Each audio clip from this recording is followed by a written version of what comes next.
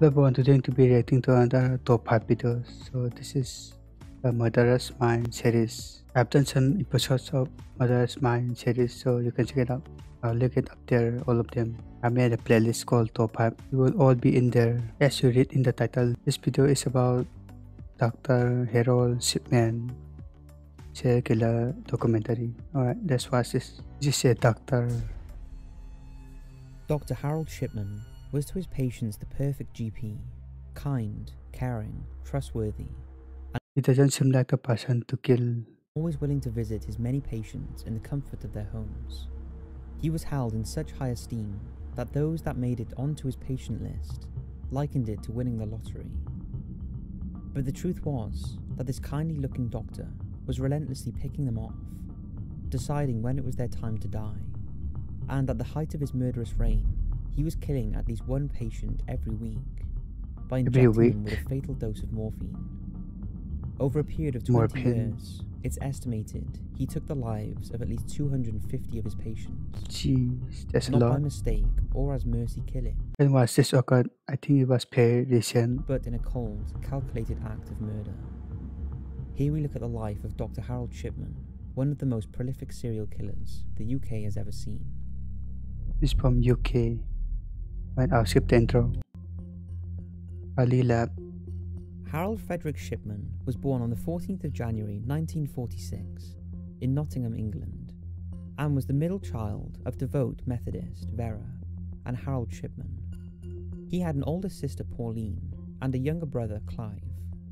Shipman's father was a HGV driver, and despite the family's fairly humble lifestyle, his mother believed her family, and in particular her children, were far superior to others in the neighbourhood, a belief she instilled into all of them.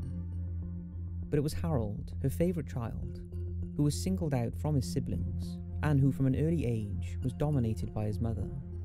She controlled every aspect of his life, even dictating what he wore and the friends he had. Jeez. This sense of superiority That was taking too far. meant that Shipman was often isolated from his peers and had few friends, and the expectations his mother had put on him put undue pressure on the young Harold. Despite this, during his first years at school, he excelled.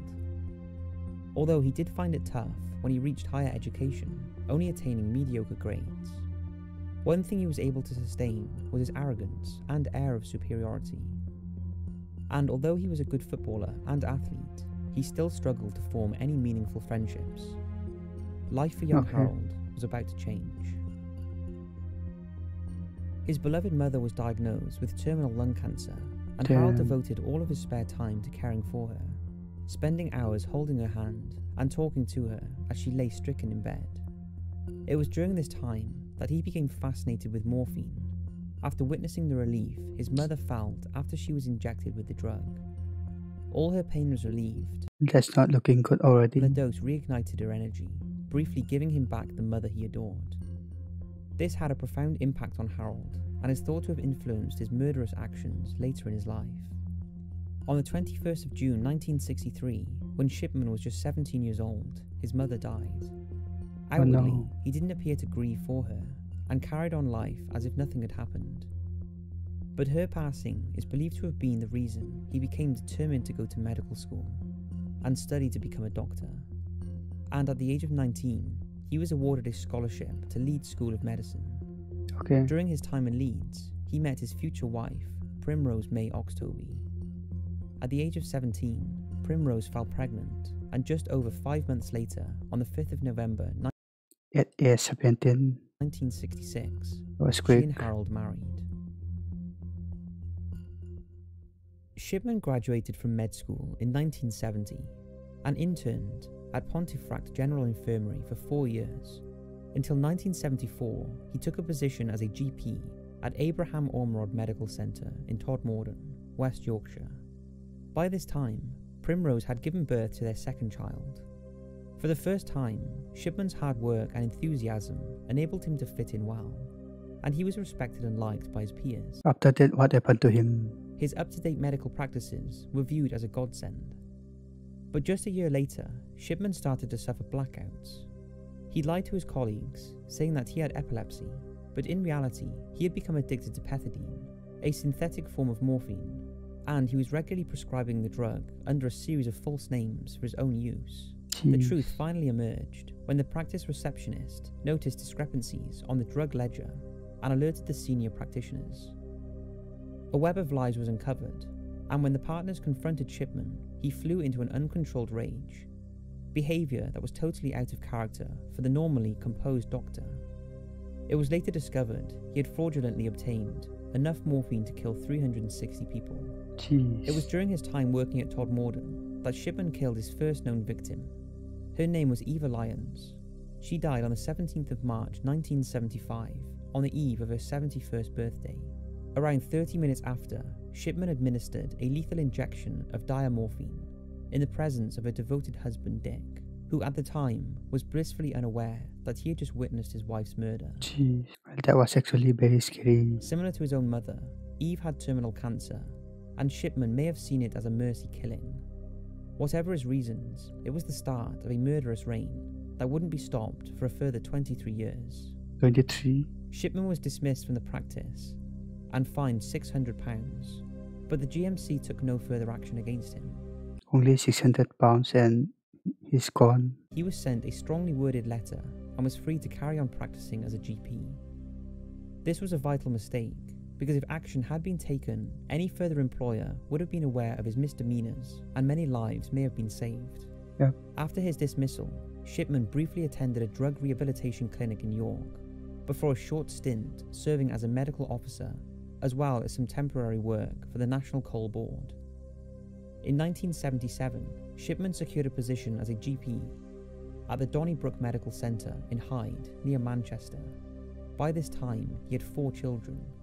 Again, he was well received by his colleagues, and despite the senior partners being aware of his misconduct in his previous post, they believed him when he said he had addressed his problems and was now clean, and despite his admission of drug misuse, he was still given unsupervised access to controlled substances. But as time went on, cracks began to show in Shipman's personality, and despite the fact that his patients had complete trust in what they saw as a kind and hard-working GP, he had become known for being rude and sarcastic to his juniors, and only turning on the charm with those he wanted to impress. Throughout the 1980s, Shipman continued working as a GP and became a particular favourite with his older patients because of his willingness to do home visits. Little did they know that by the time he left Donnybrook Medical Centre in 1992, after falling out with his partners, he had killed at least 74 elderly patients, possibly more.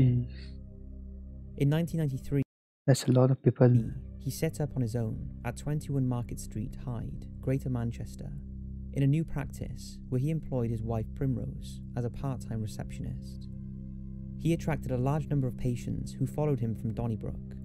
This was due to his expert bedside manner with the elderly and the unwavering love and trust they had in him as their doctor. However, for his patients, Shipman setting up on his own was a deadly move. He was now away from the prying eyes of colleagues and was free to do exactly what he wanted. It wasn't until early 1998 that local undertakers had become alarmed at the number of people who were dying under the care of Shipman. They also noticed that most of the dead were elderly women who were found in their own homes, either sitting in an armchair or lying on their beds, fully clothed and seemingly comfortable, unusual positions for most people to die. Around the same time, doctors at the neighbouring Brook Surgery were also becoming concerned about the number of cremation forms they were being asked to sign by Shipman. How did all the doctors didn't notice he was killing? As is required by British law, a doctor from an unrelated practice was required to countersign the cremation forms issued by the deceased doctor. In light of these concerns, they did a bit of investigating themselves and discovered that in 1997 alone, 41 of Shipman's elderly patients had died at home, 41. and all of them had been cremated. This equated to a 10 times higher death rate with his patients compared to theirs. In fact, they became so suspicious that they reported the matter to the local coroner, who notified the police. But incredibly, the police investigation failed to check even the most basic information.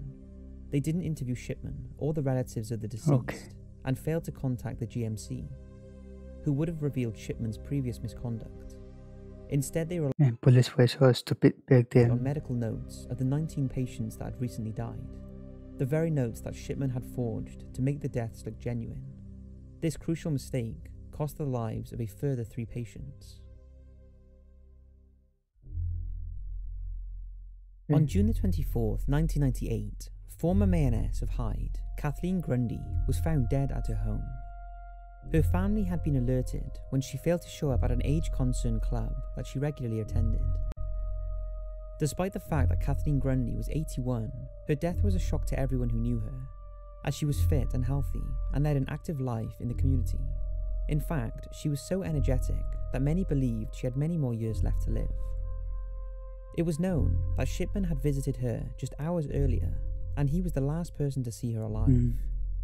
He claimed he had visited the pensioner to take blood for a study he was doing on aging. This was a complete lie, and when Shipman told Kathleen's daughter, Angela Woodruff, that a post-mortem was not necessary, she became a little suspicious. Unlike many of Shipman's victims, Kathleen was buried, not cremated, and it was shortly after the funeral that alarm bells started ringing for her family, when it was revealed that her entire estate, amounting to £380,000, had been left to Dr. Shipman.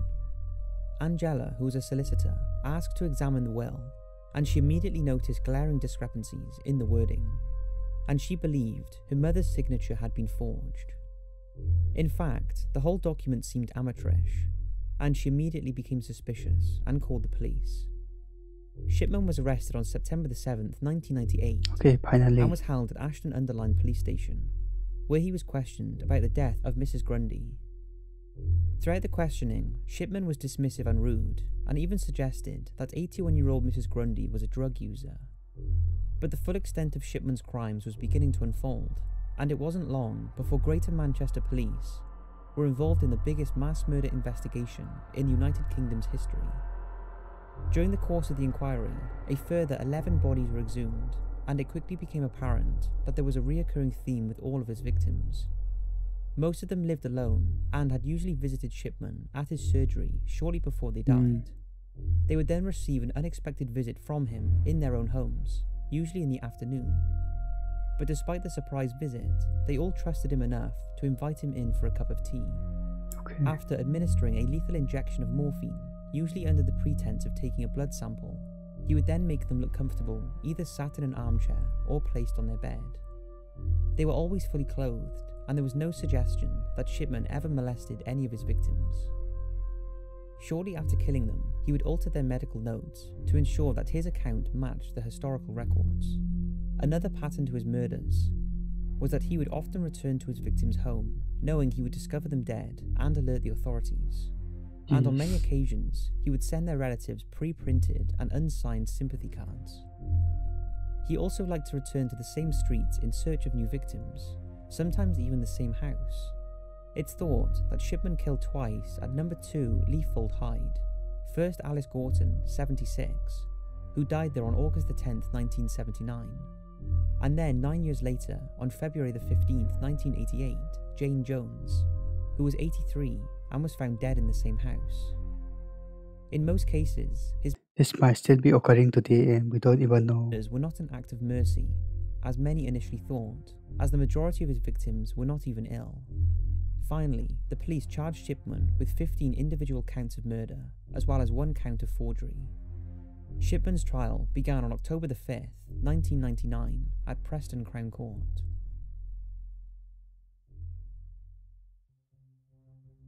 The prosecution stated that Shipman had killed because he enjoyed exercising control over life and death, and rejected any claims that he had been acting out of compassion. Angela Woodruff was a key witness, and her account of the events leading up to and after her mother's death was crucial. And her statement was corroborated by fingerprint analysis that confirmed her mother's altered will was a crude forgery typed up on a typewriter found in Shipman's home, and that her mother had never handled the document. Computer analysts confirm that patients' medical records had been altered within hours of their deaths. As the trial progressed, it also came to light the lack of compassion Shipman showed to the relatives of the deceased. He was always reluctant to attempt revivals of his patients, and often he would pretend to call emergency services in the presence of relatives, knowing their loved ones were already dead, although records showed no actual calls were ever made. Then there was the overwhelming evidence of drug hoarding. Shipman was consistently false prescribing morphine to his patients and overprescribing to others, collecting the drugs himself to use as his poison. Jeez. Throughout the proceedings, Shipman remained arrogant and haughty. He constantly changed his story and was far from the caring doctor his devoted patients portrayed. After hearing all the evidence, the jury was sufficiently convinced of Shipman's guilt and unanimously found him guilty on all charges, 15 counts of murder and 1 of forgery. The judge passed 15 life sentences, as well as a 4-year sentence for forgery. Are they all wearing a wig? Which he commuted to a whole life term, removing any possibility that Shipman would be released. Neither Shipman or his wife Primrose showed any emotion when the verdict and sentencing were read out. Shipman became the only British doctor in the country's legal history to be convicted of murdering his patients, although he was only found guilty of killing 15. This was because, in light of the publicity surrounding his first trial, any subsequent trials would not be fair, and given his whole life sentence would make no difference to his punishment. These additional deaths would be dealt with separately.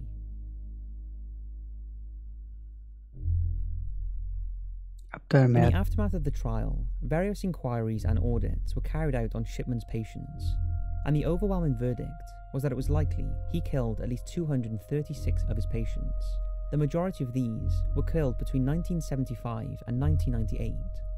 However, there was a likelihood that he started murdering his patients as far back as 1971, shortly after he obtained his medical license.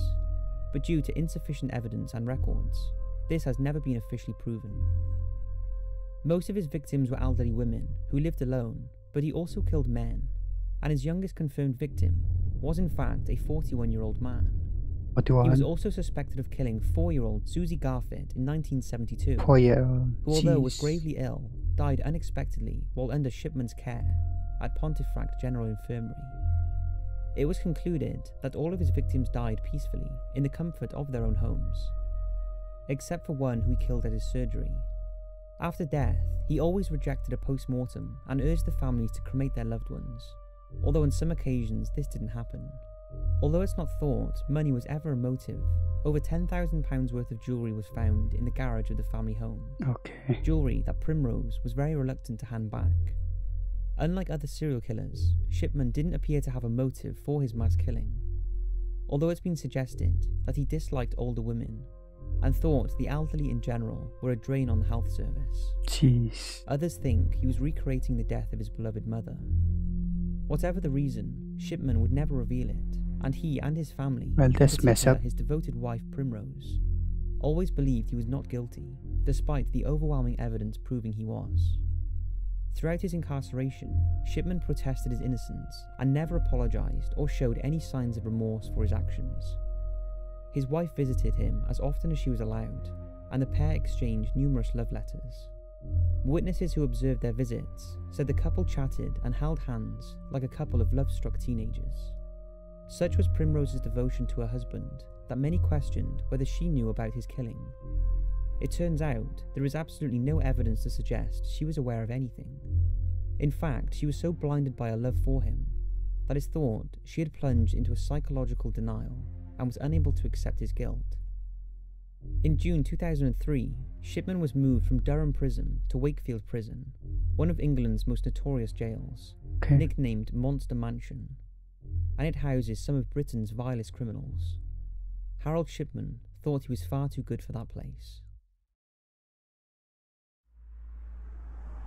On January the 13th, 2004, on the eve of his 58th birthday, Shipman hanged himself in his cell using his bedsheet. Really?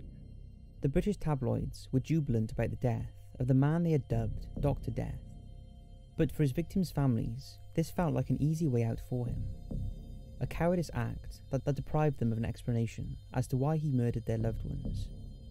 And in a final calculated twist, it was revealed Shipman timed his suicide so that his wife would receive the maximum £100,000 pension payout.